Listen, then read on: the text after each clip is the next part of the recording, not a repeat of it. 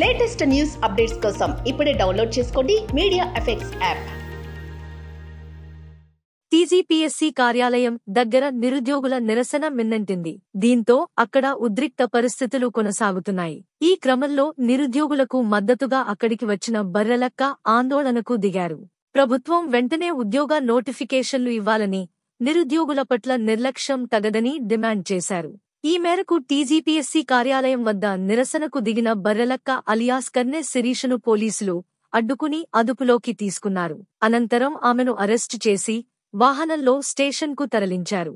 అయితే పోలీసులు ఆమెను బలవంతంగా వాహనంలోకి ఎక్కిస్తున్న సమయంలో ఆమె సీఎం రేవంత్ రెడ్డి నిరుద్యోగులను నిర్లక్ష్యం చేయొద్దంటూ నినదించారు. నిరుద్యోగుల తరపున పోరాడుతుంటే తనను అరెస్టు చేయడం ఏంటని పోలీసులపై ఆగ్రహం వ్యక్తం చేశారు. ఇందుకు సంబంధించిన వీడియో ప్రస్తుతం సోషల్ మీడియాలో వైరల్గా మారింది.